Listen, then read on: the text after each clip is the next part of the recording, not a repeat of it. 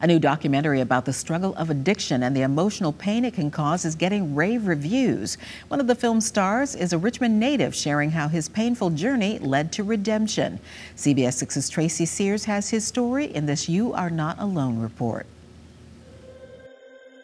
Everything that I've done in my life up until this moment was meant for me to be here right now having this conversation with you.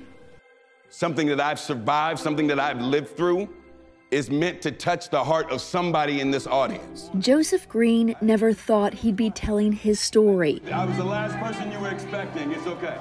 I'm Joseph. Or sharing it with a worldwide audience. This is the audience that it was made for. This is why I participated in it. But Green now has a starring role in a new documentary film about not only surviving addiction, but coming out strong on the other side. On Monday evening, he was in Richmond for a public screening of Tipping the Pain Scale.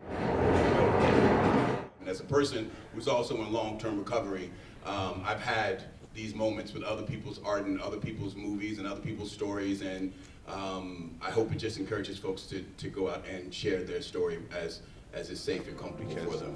Before Green became a motivational speaker, the Richmond native and former VCU student was winning awards for his poetry. I also tried to use poetry to help save lives. But by age 28, he had hit rock bottom as an alcoholic and an avid cocaine user.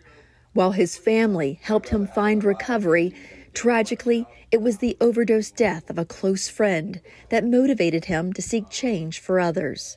The last time I saw you alive, I wish I would have talked ugly to you. Said, put the straw down. No, I don't want to take another line. I should be writing them. He shares his poem, Talk Ugly, to addiction groups around the country.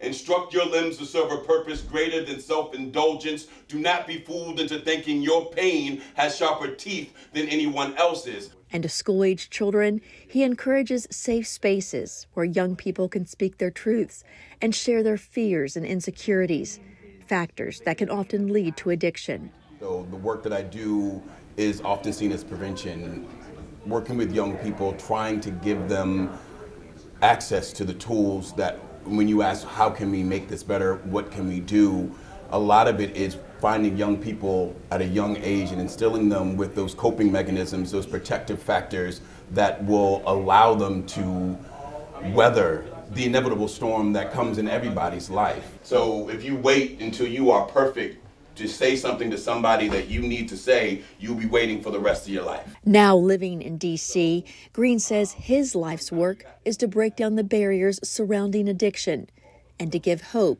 to those who may have lost it. And there's so many people in pain and poverty and feeling very lost in our society.